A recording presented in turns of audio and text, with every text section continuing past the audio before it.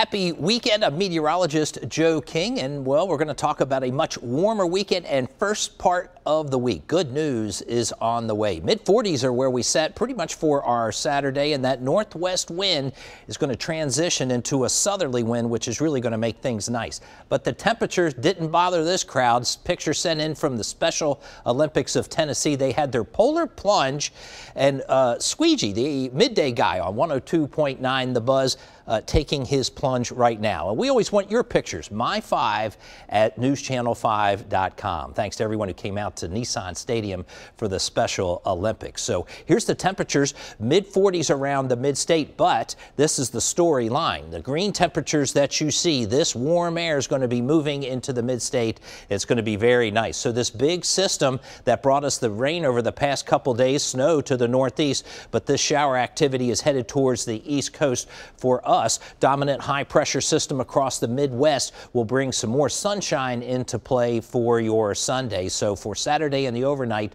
clear, cloudy skies before they start to clear out. So exact track we're going to show you for tomorrow, pretty much some off and on clouds with sun mixed in. But here's Sunday night. Tomorrow night at 8 o'clock, we could see some rain pushing into our eastern counties in the Cumberland Plateau. And even as we get into Monday, some warmer temperatures are going to be around, and we could get a little pop-up shower.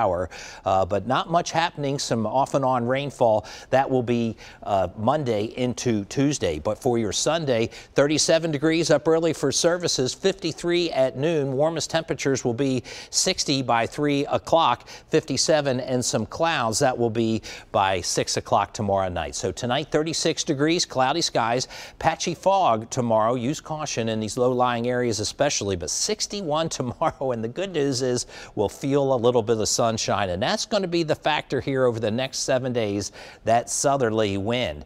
And by Monday, yeah, this isn't a mistake, 74, mid-70s for Monday. We'll push 80 degrees on Tuesday, and with those temperatures, a little chance at an off and on shower. The best chance at some heavier rainfall will move into Wednesday and into Thursday. 68 by Friday, 67 on Saturday.